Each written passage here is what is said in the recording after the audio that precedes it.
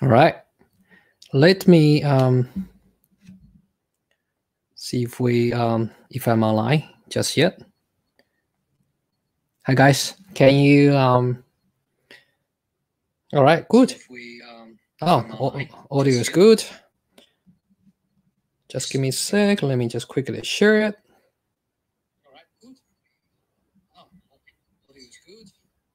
Awesome. So good evening for my mates, to my mates in Australia, and good afternoon and good morning to everybody else, all of you around the world, and welcome to the Godox lighting. Today, I'm going to talk about this little yet very powerful lights, 8100 Pro. I'll keep this short, relevantly short, so that everybody can, can enjoy the talk as well as, spend time with everything else. Feel free to leave your comments below. I will answer all the questions after my talk. I'll spend probably 15 to 20 minutes on the talk with my latest photo shoot with 8100 Pro. After that, I'll spend the time to answer all of your questions. So if you leave your comments, leave your question in the comments, and I will try to answer them all. And the good news is we are going to give away 8100 Pro today. So, at the end of my presentation, I'll leave you guys a question, and then if you answer the question within 24 hours, we will give away of 8100 Pro. So stay tuned. Cool. Hi everyone. Hi Tom. Miss you, Mike. All right, let's get started, shall we? So remember, I think 2 years ago I was doing this presentation at WPPI in Las Vegas. It's kind of, I love my 8200 so much. It's almost like you're in a relationship. You feel like you'll find the right one. You're never going to love anybody else again. Well, I changed my mind. So this is my new favorite, like at least for the run gun kind of photo shoots. That's my favorite. I'll tell you why. Number one, it's the size of 24 millimeters between Sony 24 GM and 85 GM. So it's so small. It fits in my camera bag perfectly. And I know 8200 Pro is quite small, but comparing with this one, this is much more discreet. And I tend to shoot in lots of busy city locations, and this actually helps me a lot. It helps me a lot. All right, cool. So let's jump into the presentation, shall we? So I did a photo shoot. I did a fashion editorials photo shoots in right in the central metro of Sydney, which is quite cool. And we have a beautiful and gorgeous model, Raquel, who's agreed to on-sites and to be our model. And I was going for the kind of New York style busy street, working with a couple of iced latte sort of photo shoots. And yeah. And here we go. So on the left, you can see that image with natural lights. And on the right, on the right, you can see the natural light image. On the left, you can see the actual image after the flash is being used. I thought this would be intuitive way for you guys to see the difference. So basically what happened is the cloud coverage was in the afternoon. It's about 50 to 60% of cloud coverage. So it's not overcast day. You guys can still see the kind of bluish lights in the background. The problem is there's not many natural lights, right?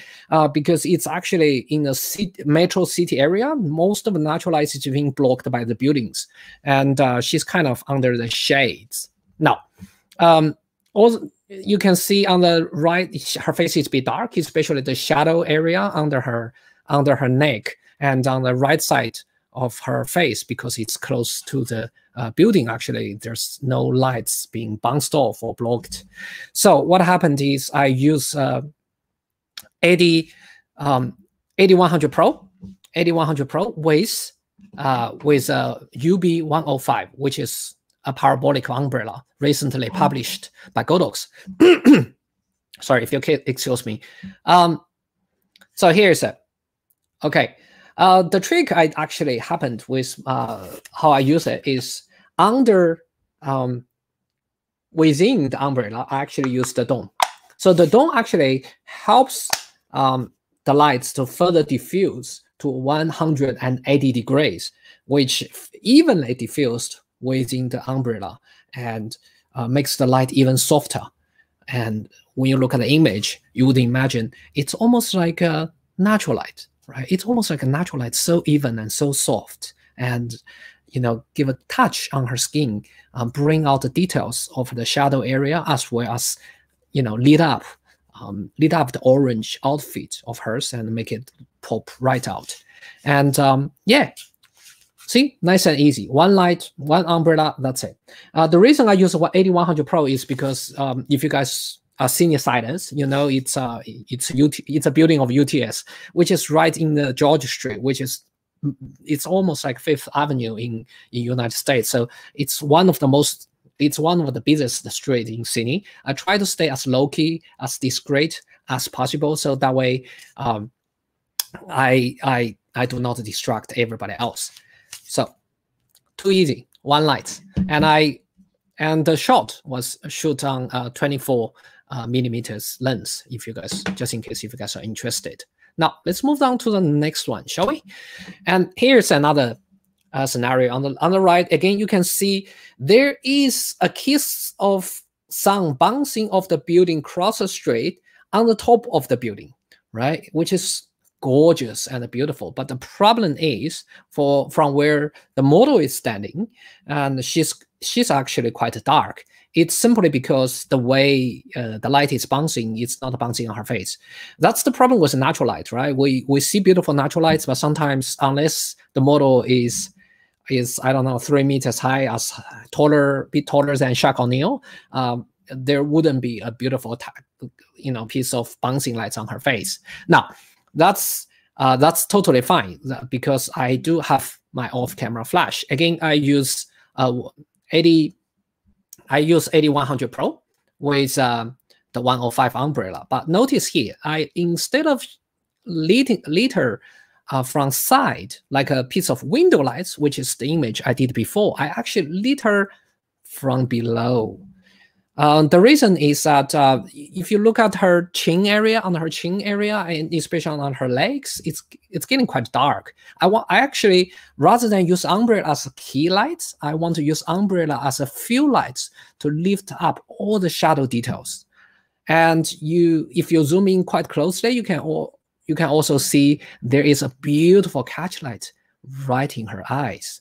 So with umbrella, it's quite, because it's a huge, soft light source. It's actually quite forgivable where you place the light. You don't have to place the light 45 degrees, right above her eyes, yalla yalla yalla. You can actually try. Life is fun to try. Try all the positions to place your light. See which one works for you. So I actually did a couple of trial. I find this one actually works the best for me.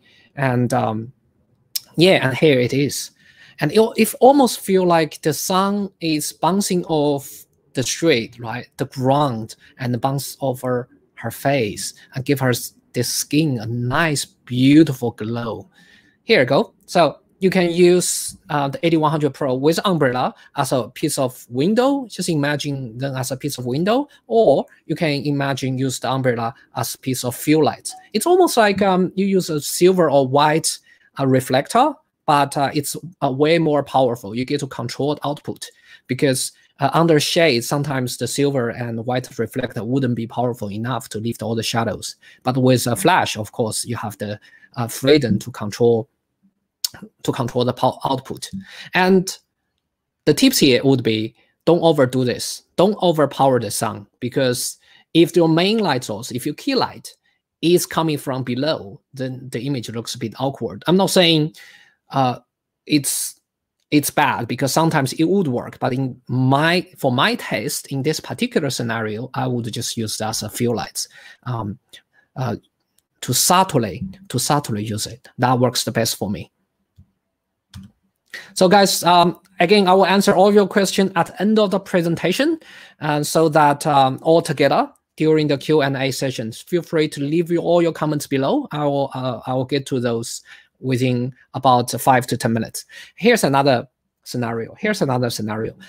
From the right, you can see where the natural light is. It's it's a passage, right? The problem is it's quite dark. As I've told you, because it's in the city, all the sunlight is kind of get blocked away.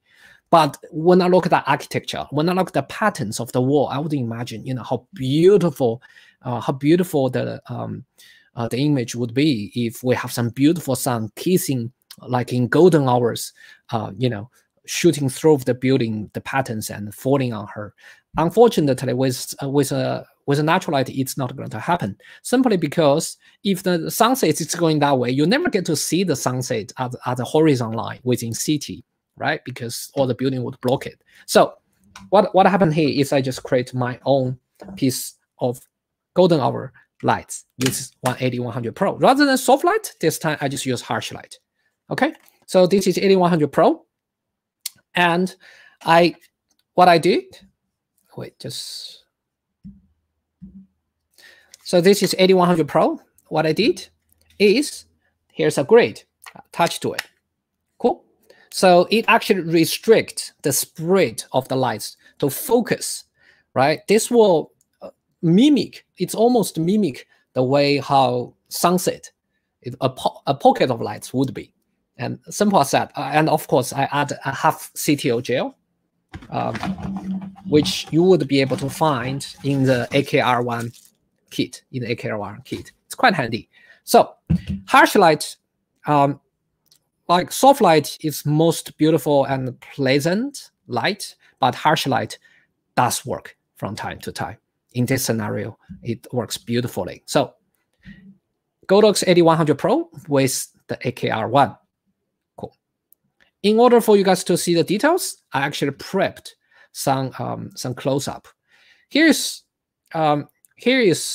the difference, guys. On the left, both is successfully flashed. On the left, you will see more obvious flash. It's an image with it's a bit more drama. On the right, you will see a more natural light kind of feel, right? If we want to put in another way, it's on the left, it's almost like you see a sunset on a full sunny day, clear day with no cloud. On the right, you kind of feel the sun shooting through the clouds and falling on the model. So it's almost like 40% of cloud coverage in a sense. It's quite easy to do. I did not change my flash output. I simply did move from left to right. Is on the left, I actually under 1.5 stop underexposed the ambient, right? Because the underexposed ambient, the ambient is less apparent. The flash becomes more obvious. So you see a bit of the flash, right? So you see you have more shadows comparing with the highlights created by the flash. So if you're the kind of dramatic, you loved the impact and drama kind of guy, go for the left. It's just underexposed ambient, and that's it. So easy to do. On the right, you just use the ambient. You just do not underexpose. Try to make if you're doing the AV sort of mode, try to equivalent 0 EV or even overexpose the ambient a bit, so that you have a light and not night and airy per se, but you kind of have more apparent ambient light. And flash, it's almost like a kiss of key lights, right, highlighting her face and part of the dress out of the image. So each one speak to certain customers or certain people. Go for the one you enjoy the most. And if you're leaning towards a particular one, leave in the comments and let me know. Cool. Another case, you can go for high key or go for low key. Okay. On the left, it's something I started with. So we went to another corner of the building. There's a patch of light coming through the cloud, kissing on her hair. If you can see that on the right of the model. The problem is, again, her face is a bit it's a bit dark because it's overcast day. So this time I use the Godox 100 Pro with an umbrella. So the umbrella, the key here is not to overdone this, to use them as a fill lights, right? So you can see all the shadow details of the clothes. It's actually being lifted. It's quite nice and even. It's beautiful light orange, and it actually gives her kiss on her skin. So you can see her nose, her T-bone areas, it's kind of popping out. So it has a beautiful portrait light out of her, and you don't even feel how obvious the artificial light is, simply because the way I'm going for, it's a natural look, right? It's a natural look. It looks natural, but the light makes everything perfect. Of course, you can go for something else at exactly the same location. We say, why don't we just try something else?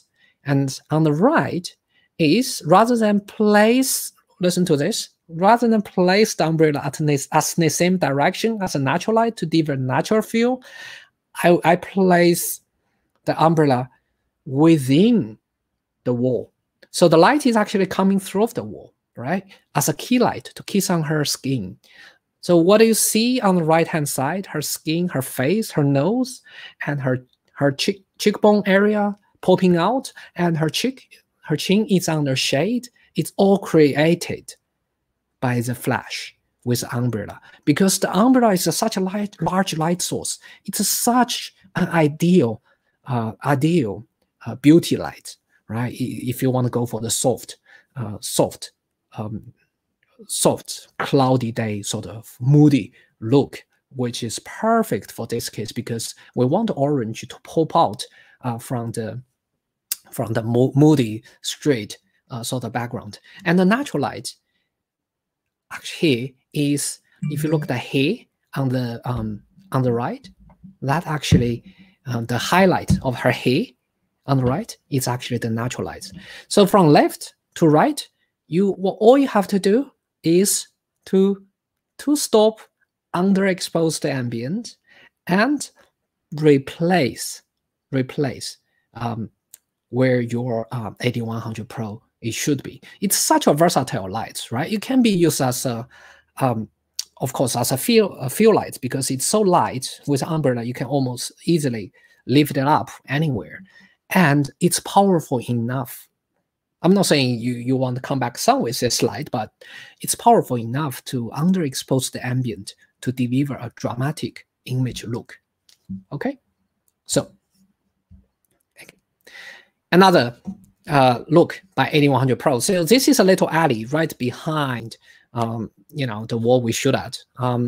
It's simply no natural light at all. It's almost like no natural light, because by the time we get there, it's getting quite dark. And it's actually a very tiny alley in between two tall buildings. So there's no natural light at all. So you see with a 180 and 100 Pro with umbrella, you can have a beautiful, it's almost like a studio look umbrella shot. Very simple. And this time it's a very simple 45 degrees out of besides the camera, very traditional kind of light. The trick here is number one, why I choose the location is because I feel the orange flower actually matches the orange of the model. By using the flash, will make her stand out from the background. The trick here is to give some distance between the model and the wall, right? So the lights hit on the model, and the lights would not overlead the wall, which becomes a distraction, right? So with a distance between model and the wall, we almost have a very subtle light fall off on the wall. The shadow wouldn't be so apparent, and we have a beautiful luminosity-wise separation from the model and the wall. So you can use 8100 Pro as a straight vibe sort of photo shoots. Of course, you can use 8100 Pro to do some sort of studio look image as well. That's no problem at all.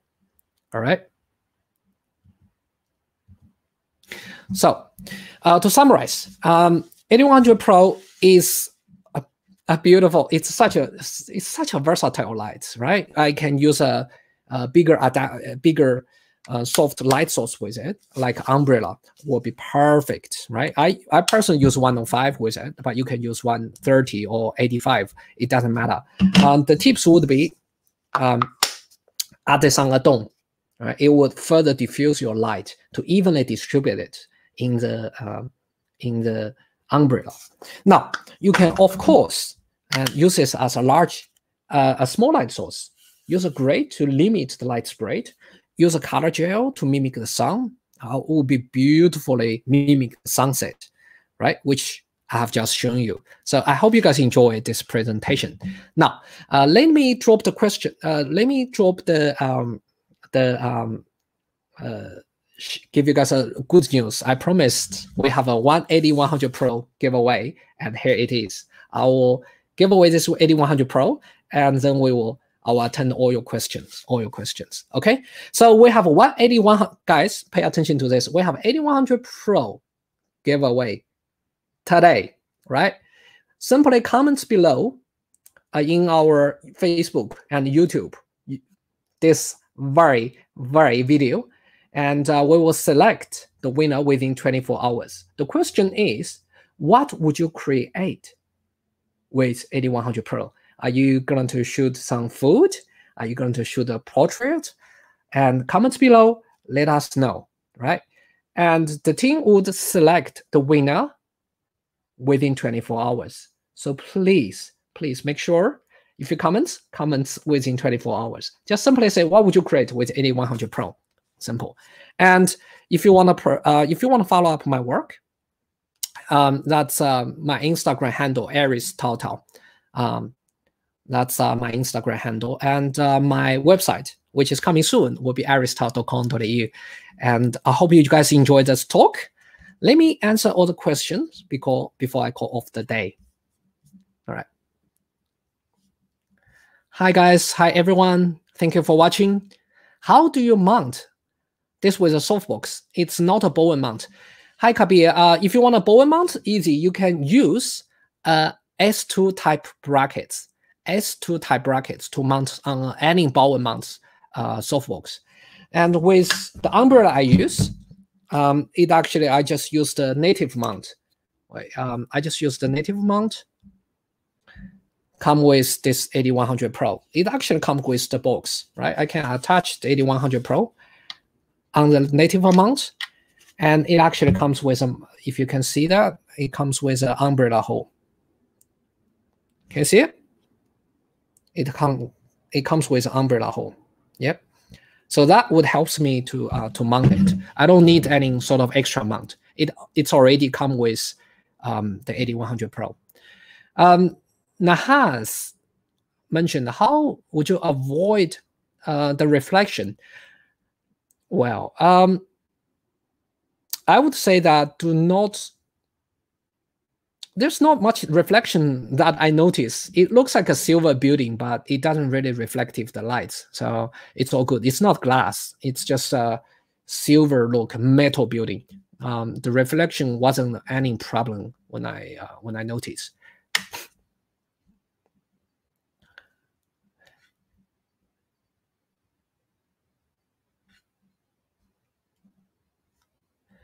Kabir say, how do we use light modifier on this? Godox has actually published light modifier. As I said, there are two types of light modifiers in general, right? If you want a small light modifier, go for the Godox AKR1, right? It's so far the most versatile. It's a very economic solution for small light modifiers, such as you can use a grate. It comes with a dome, and it comes with a color gel, bomb door, snoot, pretty much everything you need as a harsh light source. With a soft light source, you can always combine. It actually comes with this umbrella. It already comes with this umbrella mount, which allows you to mount on any light stand with an umbrella hole. Right, so Kabir, you can mount 8100 Pro easily with a umbrella, like the image I showed you today. If you want to mount it on any softbox with a Bowen mount, you can purchase an S2 type bracket separately. Okay.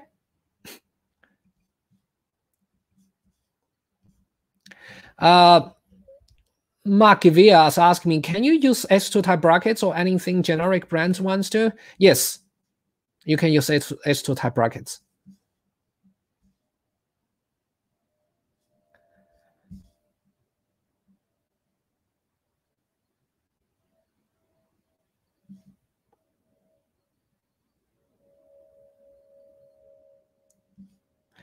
Hi, Dang. How are you, mate?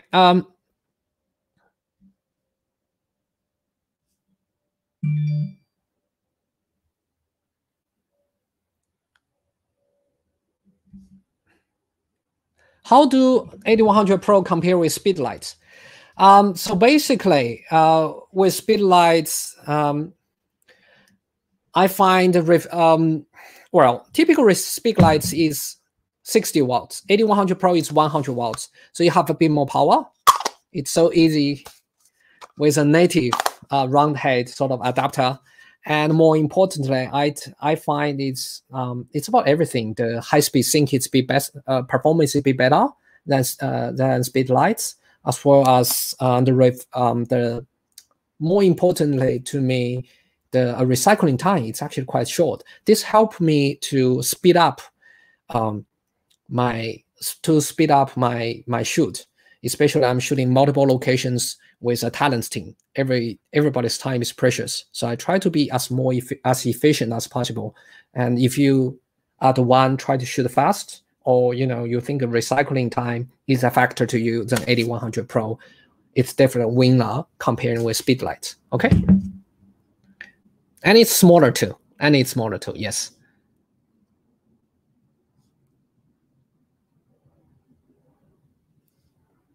So Don, my other question says, Godox V1, I have been using Godox V and thinking working more dramatic outdoor.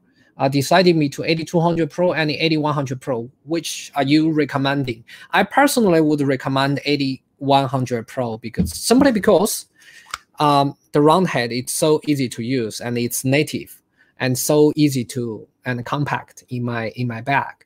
And yes, with 8200 Pro, you have more light, but it's bigger. I'd rather carry two 8100 Pro with me because most of the time I wouldn't. I feel like it's enough and it's smaller in my bag. And if truly want to create something dramatic and overpower the sun or ish down, I would go for 8300 Pro or plus. All right. So 8100 Pro or 8300 Pro is probably a better idea for your dramatic portrait comparing with 8200 Pro. You either go for the size or you go for the power.